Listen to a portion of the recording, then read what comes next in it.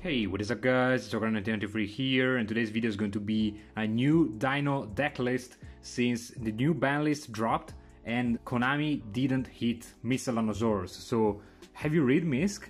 Because I think that someone didn't. So, let's get started, but before we start, subscribe to the channel if you're not already. It is really important guys, please, because 75% of you watching my videos are not subscribed to the channel. So please guys, subscribe. It costs you nothing and it will help the whole community, and I will know that you appreciate my work. Give a like on the video, follow me also on Instagram, Zokan1993, and follow my competitive YuGiOh team, the Omnia players. You can find all the links in the description box below.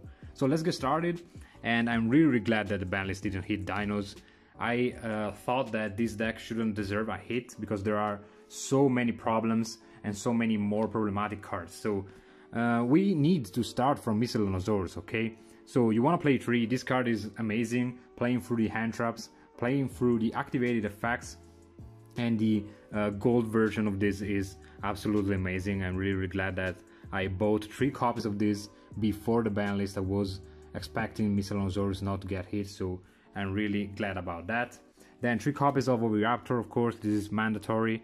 You cannot play without Oviraptor. You need to play 3. This card is a searcher, it's a starter, it is everything. And then last but not least, the 1 copy of the Giant Rex. You still want to play this, in my opinion. It is really important also for the main combo of the deck that I will show you in another video. Then for the babies, we got 3 copies of Baby Saurosaurus alongside with the 1 Petit Pteranodon. These cards are necessary and you can combo off by popping them as much as you want. Also thanks to the small True King engine that we got in here. Then we got 2 copies of the Animadorn Archosaurus. This card is super strong and is the main reason why this deck is now viable again. And then the 1 Durak Aiolo to run up for the dinos which are level 1. Aiolo is still important, is an easy Halqifibrax, so you want to play that. Then for the big boys, we got 2 copies of UCT. This is a going first list, so you don't need more than 2. This card is so strong, especially in combination with cards like Mystic Mine, if you want to play that, or even with the Dark Ruler No More. It is absolutely bonkers. Then the 1 Overtex Coatlus, because in my combo you can end up on True King of all Calamities, which is protected by the Overtex from cards like Infinite Impermanence, Chalice and stuff like that. And then the 1 Dogoran, I think it's still worth playing. The Punkertops is in the side deck, since this is a going first build. This is slightly better also because it's fire and it's another target for the peel. It's a level 8, so if you go 8+1, you could go into a 9 and draw 1 card through the Archatis. And being fire, it is a target also for the Agnimazud. Then for the True King engine, we just have the 1 Lithosagim and the 1 Agnimazud. You don't want to play more, I guess. You can also toy around with a couple of Agnimazuds. You can also play the only 1 Lithosagim if you want, but I'm playing also the Draconic Diagram, so I want to have a couple of targets for that. Then we got the Burst Statue of the Stormwinds, finally an upgrade for this card that previously was only available as a common. This is a recovery play in my opinion, at least in my build. I will explain this in my combo video that will come out maybe next week. And then the 1 Deskball 001 to run up of the monsters that you need. Of course, we'll see also the hand traps. 001 is so strong, being a machine, you can go into Auroradon. Then for the hand trap lineups, I got the 2 copies of Ash Blossom Joy Spring. You can play also 3 if you want, but I prefer to have more variety of hand traps. And I decided to play double Lancia. So Lancia overall is super strong of a card, and you have to consider that apart from the decks that we already know that are really susceptible to Lancia, after the ban list I guess that we will see more dinos, and Lancia is strong against dinos. We will see probably more rogue contenders playing Paleozoics, so this will block the Ronin Totem. We can see maybe some ABC players, and this will block also the machine ABC strategy, and of course this will block also all the other meta decks.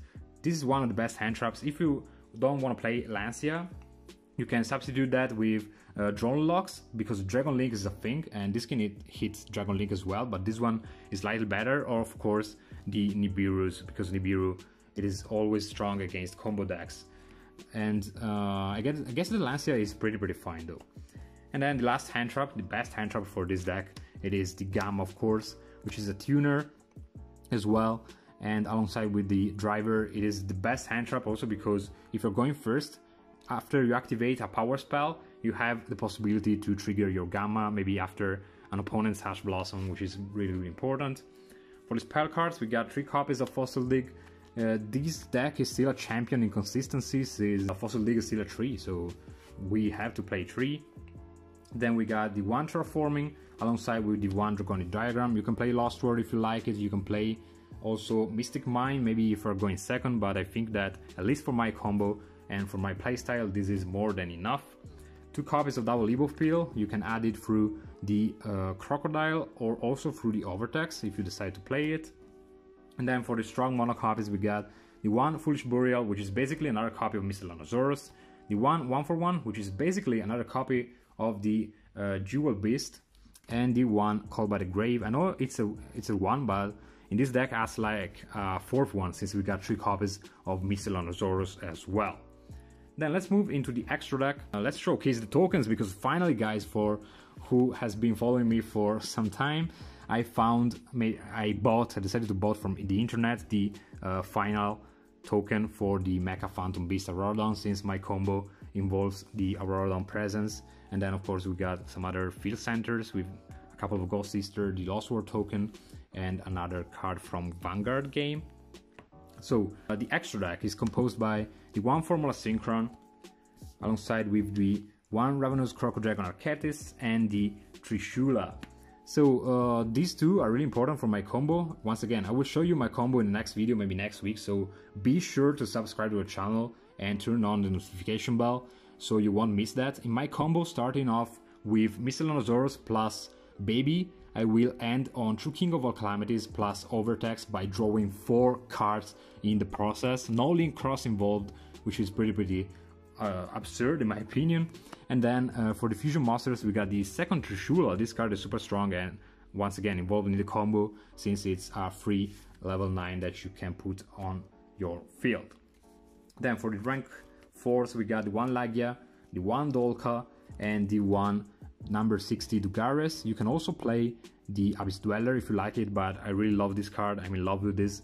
This card won me so many games. It's incredible. And then last but not least, for the XYZ monsters, the 1 True King of All Calamities. And once again, Konami decided not to hate this card.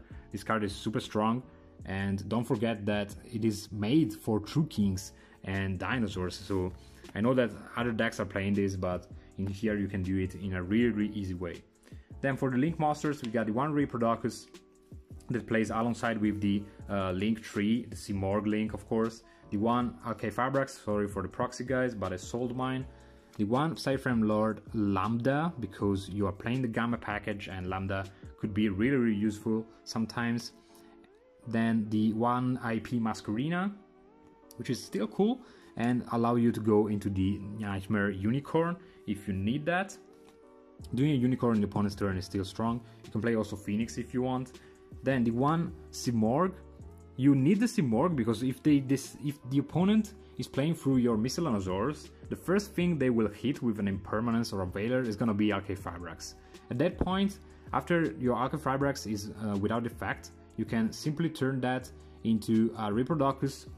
Be sure to have a monster underneath the Reproducus, go into Simorgh, pass the turn, and you will pass with Simorgh, Barrier Statue, and of course your Ultimate Conductor Tyranno.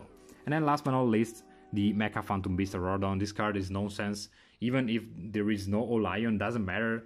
Remember that this card will allow you to special summon 3 tokens, and then you will trigger also the Death 001 from the graveyard. So it is like making Scapegoat first turn.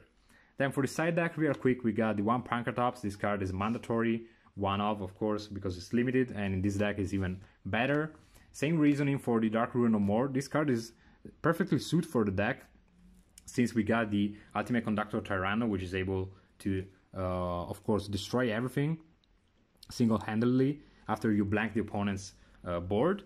And then once again, against combos or at least going second stuff, 3 copies of the Evenly Matched. You can also play Lightning Storms, and if you have it, it is pretty cool. Then some other cards that are pretty useful. Triple Forbidden Chalice. Also against Shadows, this card is even more good because you can hit the cards that are flipped, so it's fine. Once again, if you got impermanence, you can absolutely play that instead.